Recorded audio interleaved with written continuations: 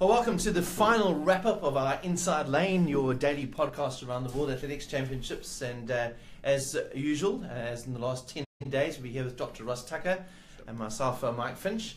And we're going to do a final wrap-up of what has been an exciting, and I think we were talking about this just before we came online, Ross, just a few moments ago, that it has been an amazing event for us just to be part of these podcasts every single day, because it really kind of has helped us get involved in the track and field. And I know Ross has been doing a lot of research as we go through the events, but it has been not only dramatic, there's been some great stories that we've seen happening at the World Championships. So today what we're going to do is we're going to look at the finals last night, and it was certainly one of the best nights of finals. Thank goodness there was more than 2 finals in one night, which was always nice to see. And then we'll talk a little bit about the winners and losers from those World Championships, and not just the people that appeared on the podium, also the people at the IAAF, how did they perform, the organisers themselves, and then lastly at the end we'll have a bit of a chat about the future of athletics based on what we saw at these World Championships, and of course the effect that Usain Bolt's retirement will have on the sport. And maybe, who knows, he might be back in 2 years' time. You never know with these things, but we'll talk a little bit about that. So let's start off with last night's finals. The first event on the track was one that, Ross, you talked a lot about yesterday, the women's 5,000. It turned out to be exactly as we predicted it, but it was still great to watch. Finally nailed a prediction. It's true. It wasn't the most difficult one to predict, because there was only ever going to be one way for Ayana to try and win that medal. So, yes, it's not the greatest prediction ever, but given my record in these World Champs, I'm running it all the way to the finish line. I'm claiming it. So we said on the podcast yesterday that Ayana comes in off the back of a spectacular 10,000 where, okay, she didn't get the world record, but for me... So let's just take a step back just for those, to give you some context to this. So Ayana was the person that broke the world record in Rio last year on the first track day of the Rio Olympics, against all expectations, and then since then we haven't seen her. She didn't run again, like literally until she stepped on the track for the 10K a week ago here in London. Well, they're in London. We're not in London, folks. Some people have asked and said, wish we were. We wish we were, but we are not. We're in Cape Town. However, if you'd like to fly us to Doha for the World Championships in 2 years' time, please feel free to send us a proposal. We've cleared our schedules. Ayana shows up at the 10K. No one knows what she's got in her. She's been apparently injured all year, and so hasn't raced, and she just obliterated the field there. So it wasn't a world record, but in my opinion, that 10K in London was maybe even more spectacular, because she did the last 5 in 14:24. When she did the world record in Rio, the last 5K was 14:31. The reason it was slow is because the first 3K they just basically jogged. So she clearly had the strength to try and do a similar thing in the 5. And she was up against Abiri, who's a Kenyan 1,500 meter, 5,000 meter runner. And so Abiri's got a 3:57 1,500. She's super quick at the end. And so Ayana's only play was to try and run the legs off Abiri. So I called yesterday morning. I thought maybe the first 3 laps would be slow, but then Ayana had to go. And of course, 3 laps in, she goes. She runs 65, second lap. And for context, world record pace in the 5,000 is 68 seconds a lap. Yeah. So when Ayana attacks with a 65 and follows it with 66, and then she reels off 4 68s, she's basically going under world record pace, front running in a major final. And no one's gone with her except Abiri. I mean, that gap opened up unbelievably between the 2 of them and the rest of the field. Yeah, 1 lap they had 20 meters, 2 laps it was 60. Yeah. By 3 laps they looked like they were an entire home straight ahead of the chasers. And so, that was a big play. And I read afterwards that Abiri covered the last 4K at a pace that would give her a 14:05 5K, and the world record's 14:11. So Ayana threw everything she had at her. But the closer they got to the bell, the more it looked like this was going to go one way. And then they went into the bell together at 300 meters. Abiri just found a gear. I mean, what a shift. And Ayana's interesting because she's got no gear. She ran the last 7K of the 10K, the title she won, pretty close to the pace we saw her run the 5K. But when the time came to shift. It's She's kind just of, got one pace. kind of reminiscent, and obviously this is a biased approach from us in South Africa, but very similar to the battles that we saw between Ilana May and Dorota Tulu many years ago, where Tulu was the big kicker at the end, and Ilana May was the runner that had to burn her off, and Dorota Tulu inevitably won a lot of them because she just had to hang on. Yeah. But one of the things I don't really understand is that surely at some point, even for Iberi, who's chasing so hard, she's obviously going to get tired as well. Yeah. I don't, the difference between her, yes, she has the kick. Why is she able to kick, even though her legs must be hurting? Yeah, that's a I think quite a complex physiological question. If you put them on the track and made them run 400, Iberi's winning that race. So she has more natural speed. So she has different muscle fibers. So that's part of it. So it's the fiber type, which is in itself something related to the nervous system. It's not independent of the nerves. But then also within the muscles is metabolic activity that allows you to change intensities and so forth. And you get some people that just have that ability to find a shift. And physiologically, it's difficult to measure that because, we're talking 2 seconds in a 400 is the difference between shifting and not. So it's a very small difference. But she had that. Gabriel Selassie used to have that when he ran the distances. Farah's obviously got it in the distance races now. So, and that's where it gets fascinating because some athletes have got the ability to run at a higher sustained pace, and others can find variations in pace. Yeah. And then you get tactical battles where you're trying to exploit someone else's weakness and play to your strength, and it's very interesting. So that was an intriguing race. It was, and I if you looked at it, if you didn't watch it last night, and I hope you did, but if you didn't, check it out on YouTube. You can see the look on Iberi's face when she goes past Ayana on that back straight, and it's almost like she's been chased by something. She's clearly giving it absolutely everything, but initially Ayana kind of is holding it a little bit, and you think Ayana's going to come back here, but she didn't in the end. She ran away with it, but there was a genuine fear on Iberi's face that she was going to get closed down. She was giving it absolutely everything. There's no doubt. Yeah. So pretty amazing to watch. Women's 800, Caster Semenya, a massive favourite going into the event. Obviously, from a South African perspective, great news for us because it essentially elevates South Africa right up to third on the actual medal table, which I think if we started these World Championships, given the problems we've had with our federation here locally in South Africa, to say that we're now third on the medal table behind the United States and Kenya, remarkable, but Semenya was, without a doubt, that the big favourite and proved it. Yeah, so this has been a World Champs of upsets and shocks and surprises, but in a world of upsets, there's one lighthouse of stability, and that's the women's 800. Yeah. Semenya, after the 1500, you got the feeling maybe the fatigue, maybe she was a little bit vulnerable because even on the Diamond League circuit, she hasn't been winning by the same margins that she was going into 2016's Olympics. But again, she ran really the perfect race. She was given, to some extent, the perfect race by her competitors because they just did the same thing that they've tried to do every single time.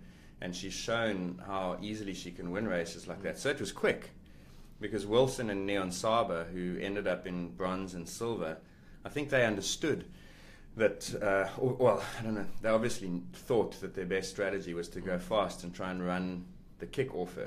Which probably was the best strategy. Yeah. Yeah, I wonder whether they should have tried something different because I think before these World Champs, Semenya was close to 2800s in a row unbeaten.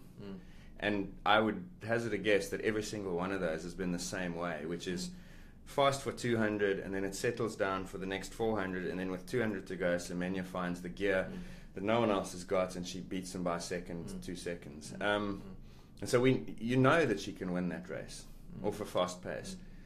No one has yet tried anything different. So it's easy to say this, but I would be interested to see if no one took the lead and they jogged for 400 meters and then suddenly someone tried to attack her, because I'm sure she'd win anyway, but at least they would have found a different way to lose. Because yesterday we saw it was 27 something through 200, Semenya tucked in 4th or 5th, 58 through 400, 57 for the leaders. So Semenya's probably 58. So 57 going through halfway is quick. It's quick, yeah. It's like a men's time almost. Well, it's maybe 2 seconds off, but that's quick, right? But that's the sort of pace that they get in a Diamond League race where a pace setter does the job. So Semenya's just in a comfortable familiar situation, and then they went through 600, and then suddenly Semenya then is right there, 100 to go. It's like you've hit the fast forward button on one athlete. So Semenya runs the last 200, I think, in 27.6 or something, which is absurdly fast. It means that her first lap is 58.6 and her second lap is 56.8 or something like that, which is split. Which is mad. Impossible. It's only so negative split, by the way, means second half faster than first, and that's only possible in a tactical race. When you look at the world records for 800, they're never negative splits. I think I did one of the chapters in my PhD was actually an analysis of pacing in real world competition, and in the 800. Of all the world records, only 2 ever have been set with a negative split. Sure. And the last of those was in the 70s. Yeah. And so, Rudisha, Sebastian Coe, Wilson Kipketer, you name the world record holder since then, it's always a first lap faster than a second lap. Same for the women. So, the best performance comes from slowing down at the end. That's just physiologically how it works. Yeah. Which goes against what people say. You should make sure you've got plenty in the tank for the second half. From 800 onwards, yes. So 1500, the best performance is even paced. Okay. Every single one of the 10,000 world records, bar one, has been set with a faster last lap than or last kilometre. Okay. So then it's a different pattern. Yes. Point is, at 800, you don't speed up at the end, but Semenya does. So what does that tell you? It tells you that 155.17 is a tactical underperformance, in the sense that if she gets the pacing physiologically optimized, she's going to be much quicker. Yeah. So the question now is, when does she break the world record? Yeah. Because she can. That performance yesterday to me tells you that she can run 151, 152, and the world record's 153. So then the question. And that is, world record's been around for 30 years. The oldest world record in the sport. Yeah. 1983. Yeah. I think it was set. I could be wrong on that, so don't quote. Kratić-Vilova, it's 153.28. I'm not wrong on that one. The date I might be a little hazy. Yeah. But so the question is, why does Semenya not go for that world record? And that's where things get controversial, because there's this IAAF policy which used to be in place. The Court of Arbitration then set it aside for 2 years. That period of review is now over, and so at some point in the next 4 months, they will officially decide on that. If the Court of Arbitration confirms that law can no longer be applied, Semenya will break the world record afterwards. Okay. And just to give you some context on that, what the IAAF are trying to do is they're trying to athletes that have a certain level of testosterone, if it's above a certain level, they have to reduce that medically, right? In line with. And the IAAF have actually lost that case initially, and now it's on review. Yeah, so they had a policy in place that you had to have a testosterone level below 10. 99% of women are 3.1, and they set a limit at 10 for various reasons. You can look up those reasons. And since the court set that aside, Semenya's been unbeaten, and Niyonsaba has basically been second only ever to her by one race. And so that's an ongoing debate. It's a problem that has no solution to satisfy everyone. I can see both sides of it, and the physiologist in me recognizes how powerful that testosterone effect is, and so I have a degree of sympathy for athletes who don't have that hormonal advantage. I guess I did see and notice last night that there seems to be a bit of a shift around the way the crowd interacted with Caster Semenya. I mean, she was really on that podium at the end. She was really lovely with the athletes that are with her, and she's got a very gentle demeanour. And the crowd really cheered her when they introduced her at the start, and then they cheered her finish as well. So you kind of feel like the sentiment is moving a little bit towards her now. You know, people aren't looking at her as some sort of freak that she's been portrayed as in many areas. And that there's maybe some area of sympathy with her. She's been massively. I mean, the Caster Semenya story from 2009 onwards is just such a train wreck, because first it gets outed in the media that she's having these tests done, and then it's accusations of she's a he and all sorts of insensitive. Here in this country, the politicians were saying that people should just pull her jeans down and have a look. I cringed. I mean, 2009 was an absolute disaster. Then the media got involved here, and they tried to portray her in ways that she was clearly uncomfortable with. I mean, there were magazine covers that just give you dreadful. Not the best stuff. No. And I think the fact that she's continued to run is in itself remarkable, because that scrutiny would put most people off. She got some really bad advice initially. I think it seems now she's being advised a little bit better. And she does. She's got this unbelievably warm smile, and she's extremely engaging. And as you say, sometimes she gets a bit defiant, and then people bristle. But I think she's won over a lot of people with her personality and her character. And the same goes for the others who've been accused of the same. I think there's an acceptance now. I don't necessarily think that it's right. And as I say, my position as a physiologist would be that I thought that policy was the best compromise to an impossible position. But this is what we have, and there's certainly people have matured a little bit, I think, about this debate. Yeah, absolutely. Right, so final event, well, not the final event, but one of the other finals last night, men's 1500. We know that the Kenyans won it, Elijah Manangai winning it literally from the front along with his teammate, first and second for Kenya. But the real story was behind, with the Swedish athlete Ingebrigtsen, who, if you watch the replay, it looks like he gets across in front of the Spanish athlete Adele Michel, and in fact, post the race, he says, well, I didn't notice him. But if you watch the replay, he clearly notices him, and he looks up at the screen, sees he's coming on the inside, he moves across, but Spain eventually decided not to appeal it. I was amazed that they didn't, because it looked very clear that he was blocking him. Yeah, so there were two stories in the 1500. There were the two Kenyans at the front, and then there was the race for bronze. And the two Kenyans all year have been the best. They won a super fast Monaco race a few weeks back, and they clearly decided that they were going to do this 1500 their way, which is impressive, because it's difficult to run from the front the way that they did. But slow first lap, and then they ran 56, and basically a 55, and no one lives with that pace. So there they go, gold and silver sorted out, right? Meanwhile, the guy who was challenging or followed their move initially was their teammate Kiprop. But he screwed up, because he tried to follow that. In the first lap, if you watch the race, you'll see he goes right to the back. Which is stupid, because afterwards, all three of them said that the plan was that they would go hard with 3 laps to go. But Kiprop never goes to the front. He always runs from the back. But if you know that your teammates are going to go hard, and you put yourself immediately at about a 2-second disadvantage, the consequence was that when they went and ran a 56-second lap, he had to run a 54-something just to catch up. And that's tough, even for the best in the world to do. So I think he hurt himself on the second lap. I mean, he did his racing then. It was dumb. I mean, you know they're going to go, so pay attention.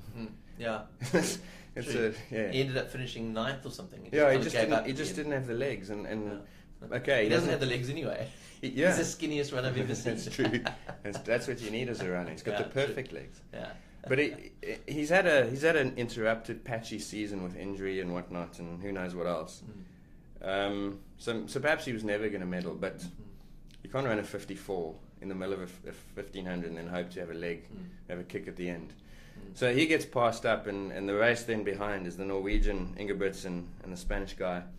And watching it live with 80 to go, Ingebrigtsen is drifting into lane 2. And I remember looking at TV and saying, you got to shut one down.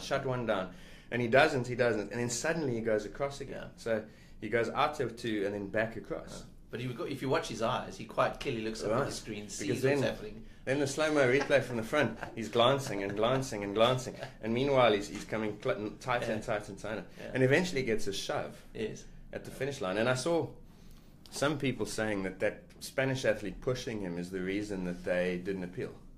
Because they were worried that a counter appeal would have had their guy disqualified. But so what? He fought. He was fourth anyway. It's not like you get a bronze and a half, you know? So he got away with it. I mean, there's no doubt he got away with it. A little bit. I don't begrudge him the win, because I think he was the 3rd best guy in the race. So good for him, no issue. But I was surprised. I would have been appealing that myself. So. Well, let us know what you think if you watched the 1500 meters men final last night. It certainly was an interesting final 50 meters. Right, so now we've finished 10 days of World Athletics Championships, and Ross, I guess the question is the winners and losers of this event. Who won? And I'm not talking just about the guys that got the medals. Who won from your perspective?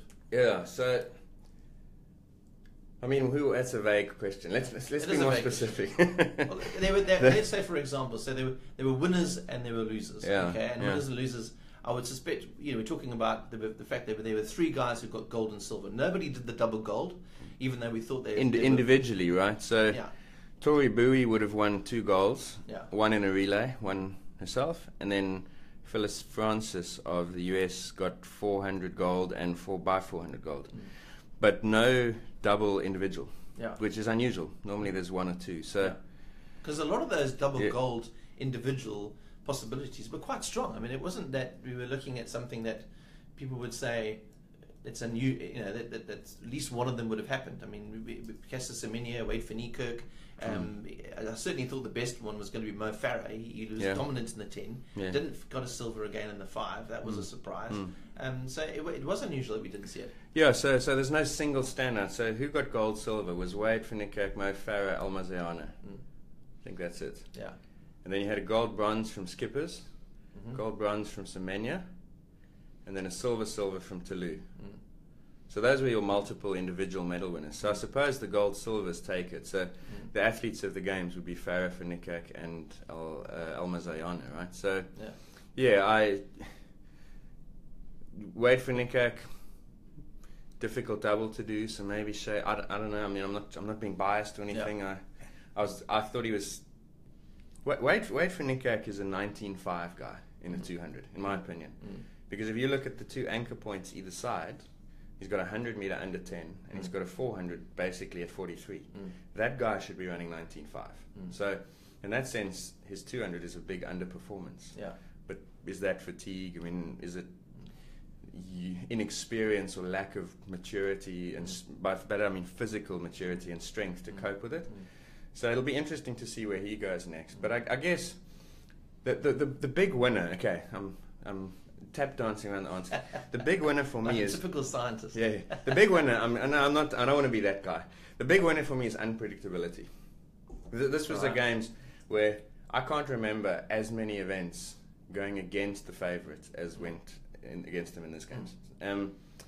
And there's also unpredictability that leads you to realize that this sport is truly global. More than any other sport, there is a spread of nations that you can't find elsewhere. So, just for example, and it's more on the men's side because the US women are so good. So the US suck a lot of medals away from other nations in the women's side, but not in the men's. So let's go through the events.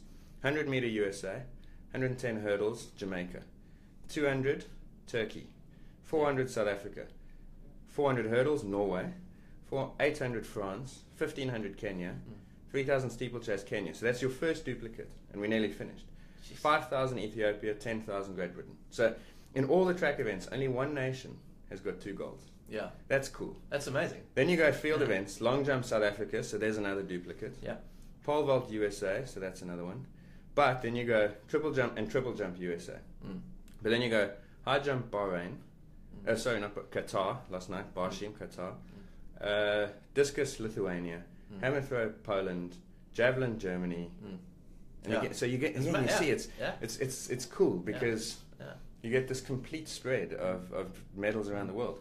You've got Ivory Coast winning 2 silver medals, a nation that does very little else. Probably doesn't have many tracks to run on. Exactly. Yet there they are with 2 gold, and plus a male finalist in the 100 as well. You know, you get Botswana putting 2 guys in the 400 final. Okay, only 1 ran. Thanks IAAF. Yeah.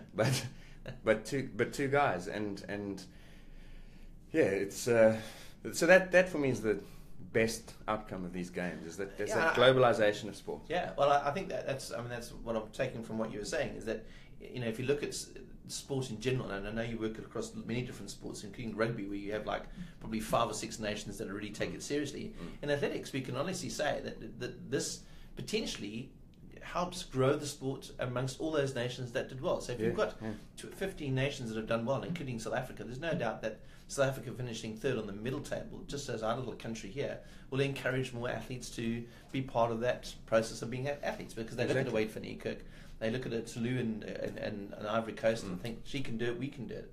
So it is a positive, absolutely. Yeah, I mean, women's triple jump, one of the highlights of the championships. Yeah. Because a head-to-head between a Colombian and a Venezuelan. Yes. And that's cool. Yeah.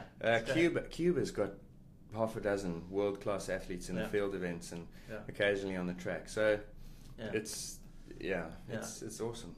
Shot put New Zealand. That's the one I forgot. Apologies. Yeah, just from a sort of the hosts themselves, Great Britain and Northern Ireland as a team that probably a little bit underperforming in many ways, but from an organisational perspective, 700,000 tickets I think sold over the duration of the World Championships. Every night seemed to be very, very good in terms of crowd support, and my brother was actually there for one of the nights, and he said it was incredible just being part of that. And I know we had our deputy editor Lisa Nevitt there as well, and she was saying it was incredible just being in that stadium. It was like an Olympic Games on a final night. So they did well in that respect, but on the track probably not as good as they expected. Yeah, they were saved in the last 2 days by 2 medals last night in the 4x4s and the gold medal in the 4x1.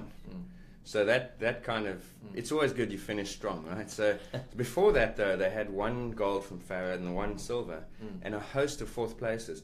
I don't know what the final tally was, but I think they got 5 4th place finishes. So again, and the margins are tiny. Semenya beats Laura Muir by 700ths of a second. That's a bronze. So in the end, GB will look at the medal count as it's written on paper and say, that's quite disappointing. We're putting a lot of money behind these athletes and they're not quite there. But the problem they've got, and we alluded to this in a previous episode, is that in the past, Greg Rutherford, Mo Farah, Christine Harugu, Jess Ennis, they've had 4 or 5 superstars who are all either just retired or now are retiring. And so there's going to be a vacuum. And so the glass half full method would be to say, okay, we've lost the top of it. In other words, the cream of our coffee is gone, but there's a lot of coffee underneath. Now the question is, how do we turn them into medalists? Those 4th place finishers. So I've read a lot of the papers and so on from the UK, and they're concerned about funding cuts as a consequence of underperformance. That's right, because in the UK, a lot of the funding comes from based on the performance of that particular sport at certain level events. So it's this classic high performance catch-22 is, do you get funding because of success, or do you get success because the funding arrived? And they're constantly trying to figure out which side of the chicken and the egg they're on, you know.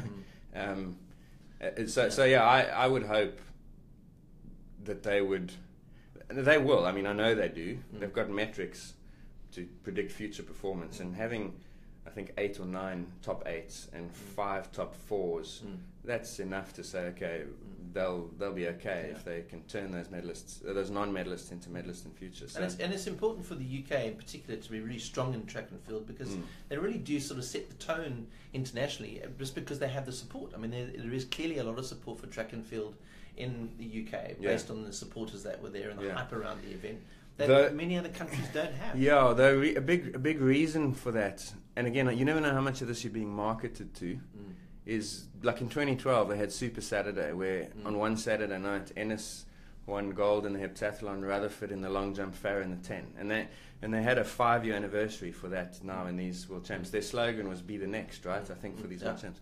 So they're obviously trying hard to leverage success into popularity, which is how you should do it. If we did the same in this country, by 2021 we'll have 12 medals. But the thing is, we won't, because we have a dysfunctional federation. So the problem we've got is that in 4 or 5 years, when Fanikak, Semenya and Manyonga retire, have we turned their success into next generation? So the US, the GB are finding the same. Another country that would be in this list of disappointers is Jamaica. Terrible performances. Like, they got not a single medal in the women's 100. Only Bolt's bronze in the 100s. The only sprint medal they got. Yeah, which is extraordinary. They got the hurdles gold, obviously. They had 2 relay teams not finish because of hamstring pulls, Bolt being one of them. So for a country that has won just about everything in the sprints for the last 10 years, that's terrible. So they're finding now that life after Bolt and Blake and so on, Powell, it's going to look. I saw an interesting story in The Guardian, and I must congratulate The Guardian newspaper in the UK, because I think their coverage of the World Champs has probably been the best of all the places that we've been watching this event. It really has been outstanding. So well done to the team from The Guardian. But one of the things they had on there was talking a little bit about Johan Blake, saying that they were concerned about the future of Jamaican sprinting based on what had happened in these World Championships, and that even though he sees him as he's the next Bolt in terms of Jamaican, he's not really there where Jamaica was.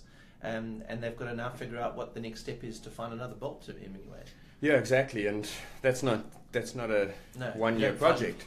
That's not a one-year project. I mean, and that's what we've discovered in this country is, I've always felt it takes 3 generations to it takes 1 generation to screw it up, and 3 generations to find the next guy, because generation number 1 is the one where you're failing and you realize you've got to change. Yeah. Then 2 is where you make all the mistakes that cost you, and 3 is where you fix them. Yeah. And so it may well be a long way back, but again, the Jamaican school system is so good. Yeah. And it is their main sporting event, that school's champs. Because they have everything. Essentially, they should be producing these champions over and over again, because they do have the structure and the support and the heroes to look up to. Exactly. So everything is there. Yeah. So they'll be disappointed, but perhaps not too put off. Yeah. They shouldn't be too hopeless. Yeah. I think they've still got possibilities. Yeah.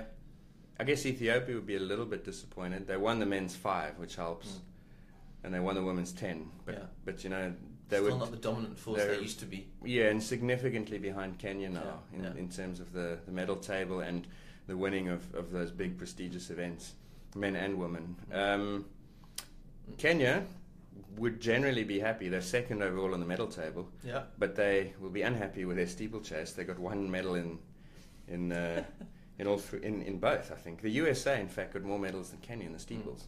Didn't they get 2 medals in the men's steeplechase? No, just the one, because they won it, yes, so they got the medal. Yes. But then it went Morocco, USA. Yeah. And then, of course, USA won 2 in the women's steeple, probably the biggest surprise of the championships. Yeah. So Kenya will be, that's their event, and they'll be disappointed there, Yeah. Here's another winner for you, Hero the Hedgehog. Yeah, Hero's done well off these championships. I'm still partial to Berlino. Well, I tell you what, yesterday, if you managed to get online, there must be the video that they showed before the evening events last night. They showed a highlight package of Hero the Hedgehog, who was the mascot for the World Champs, and I was hysterical. I mean, it really was brilliant. And I know it sounds like it's sort of a bit off-piste in terms of athletics, but it's amazing how these small things really help engender and get the crowd involved. I mean, he's really good. And apparently he's a professional. He's an American guy that they brought in, and he's one of the best in the world at this. So these guys make a living. Being a mascot. At being a mascot. But like, you've got to know how to dance. You've got to know how to be funny. You've got to be hell of an athletic. Eh? Yeah. There was a mascot called Cooley, who was a cow in Switzerland. Yeah. I forget the city, but it was a European Championships, and they had Cooley, and the guy was a world-class decathlete, and he was pole vaulting in the suit. And he was dressed as a giant cow, and he's pole vaulting 450 or something in a suit. I mean, these are good athletes actually. They're impressive. They're a bit like the Stig of athletics in many ways. There should be a mascot triathlon at World Athletics, like a 100, a pole vault, and a field event of some sort of javelin throw or something. For all the mascots. We'll try and find the highlights of Hero the Hedgehog, and we'll try and put it online as soon as we've done this, because it really is worth watching, and it shows you how amazing these guys really are. They aren't just fluff on the side. They really do an amazing job. Final question after this 10 days of World Champs. Looking at what's happened, what does the future of athletics look like globally now that Bolt is... So he's leaving us at the moment. We've been talking about the fact that we'll see in a year's time if he decides to come back. But let's take, for instance, he is leaving the sport. What does the future of the sport look like in the next 18 months to 2 years before Doha? Yeah.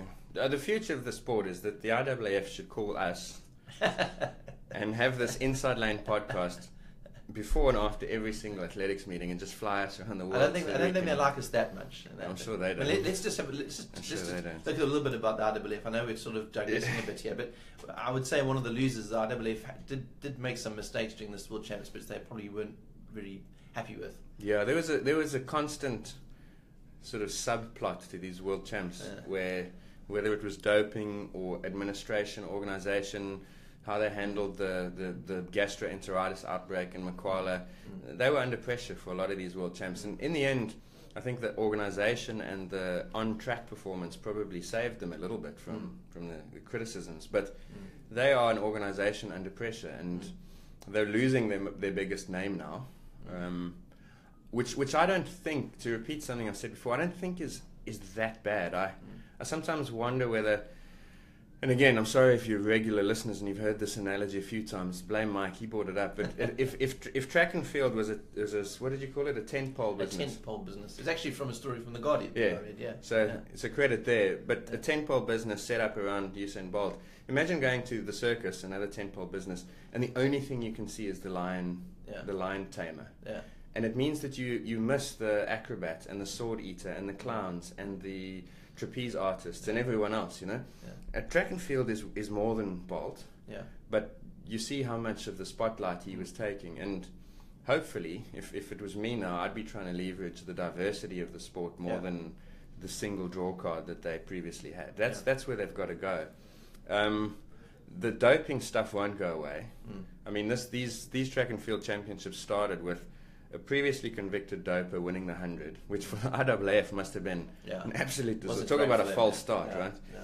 Then Ayana wins the 10,000, and there's so much skepticism around athletes who disappear for months in Ethiopia and then come and win. And then Farah wins the other 10, which for the locals is a big deal and great story. But this is a guy who's got 2 coaches under police FBI investigation and is very difficult to trust. Whether he's doping or not, I don't know, but trustworthy-wise, he's pretty low. Yeah. So those stories punctuate the first weekend. The IAAF would be relieved that the focus shifted a little bit later onto performances and so on, and viruses and whatnot. Even that's better than the doping. Yeah. But that's not going to go away. The doping story is not going anywhere. And Seb Coe said before the championship started that doping's not the biggest problem. Relevance and credibility are. Doping is linked to credibility, so I can't see how those two things exist separately. So they've got to do more in that regard. Even at these world champs, you had these athletes competing under a neutral flag. They're all from Russia. They're wearing the kit of Russia. They're listed on the medal table as ANA, which is authorized neutral athletes, but it's Russia. Okay, so have you solved? At one point, ANA was ahead of GB on the medal table, so that's Russia. So have you solved the problem? Usain Bolt is asked a question at a doping conference, and they shut it down. And there's an article in the Daily Mail yesterday about how that, and I don't fully agree with it, because you can't expect an athlete to implicate himself when he's asked about doping in the sport. But the point is that there still is not enough appetite to discuss it. And so that makes me nervous that it's not going to go anywhere. It's just going to morph, shed its skin, and come back as something else. You know? Food for thought, Dr. Ross Tucker, athletics analyst, sports scientist, and track and field nut. Thank you very much for your time over the last 10 days. It's been absolutely amazing having you with us. Yeah, and you. I mean, when Mike and I got the idea for this when we were watching the Tour de France. He said we need a similar daily thing on this, and I said to Mike, "Why fancy it?" And Mike was super keen. So thank you. Thanks to Runner's World and to Mike for hosting us and putting these on, and thanks to all of you for your. We've drunk a lot of coffee in the last 10 days. Yes, we could speak for an hour and a half per day on this stuff. Like, I drive home after these podcasts and I think, like, shit, we didn't even talk about the marathon. We didn't talk about the decathlon. We didn't even touch on hammer throw and discus and pole vault, and there's so much stuff we don't say. But for those who've listened to what we did, thank you. Yeah, thank you. And thank you very much for your interaction on Twitter. It's been amazing. We've had some nice questions on our Facebook Live thing as well, and thank you. If anybody wants to comment on any of it, certainly we'll be putting up the podcast a bit later on. Let us know what you think. And hopefully we'll be back maybe in Doha in 2019. Maybe we'll continue these podcasts during the athletics season next year. Let us know if you'd like to hear more of them. So thank you very much, Ross. Good. And thank you very much to all of you. Bye for now. Till next time.